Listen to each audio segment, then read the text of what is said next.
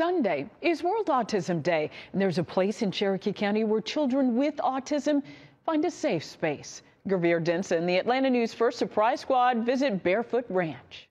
The Atlanta News First Surprise Squad is sponsored by United Community Bank, Beaver Toyota of Cumming, and Van Sant Law Accident Attorneys. All right.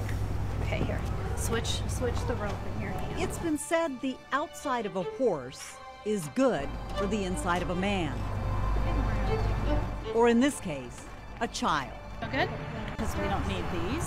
There's something about the horses that helps the children to calm their own emotions. This is an ancient tarpon. You won't find these except in wildlife preserves and zoos. 12 years ago, Dareth Russell and two friends started Bearfoot Ranch as a rescue for horses, like 11-year-old Atlas. Atlas is 11 years old. The Clydesdale on the right is Hickory, and he's 2 and very mischievous. Come here, baby. Come here.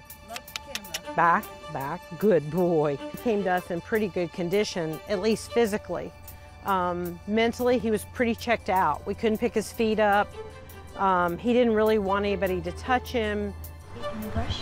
There you go. A lot like the children Bearfoot Ranch now serves. He's losing so much hair. Because it's getting warm out, isn't it? Often they have behavioral issues. It's not just autism, sometimes it's ADD, ADHD. And we watch them progress over weeks. We had one child who he would come in with headphones because he couldn't handle the noise and the distraction. He had a very hard time focusing. The first time he came in the barn, he got really upset and he just, was just unconsolable. By the third time, we actually had him coming in, petting the horse. Fast forward up 10 weeks later, he's riding by himself. He made it! He made it! One more, okay, Gabe? Okay. Volunteers and donations keep the ranch. I love watching the joy on these kids who can't get a break sometimes. Going to adjust your stirrups. People do come and help us, which I'm very grateful for, because if it wasn't for our blessings and the good Lord above, we wouldn't survive. On this day, the blessing came in the form of the Atlanta News First Surprise Squad. How about a check for $2,000, Dareth? Oh my goodness, thank you so much. This is going to go directly to our team. God bless you. I know you'll put it to wonderful use, and thank you again for everything that you do. Oh my God, thank you so much, sir. Thank you so much. On behalf of my children and our staff, thank you so much. Being involved with children with special needs is very near and dear to our hearts as well.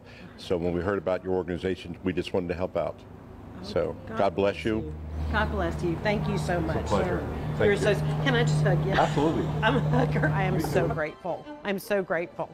Because when we said we would do Special Olympics, we didn't have funding for it. But I believe in walking in faith. So I just took that step forward that we're going to make it happen. And I do that a lot. So today it worked. Thank you so much. You're welcome. Oh my God.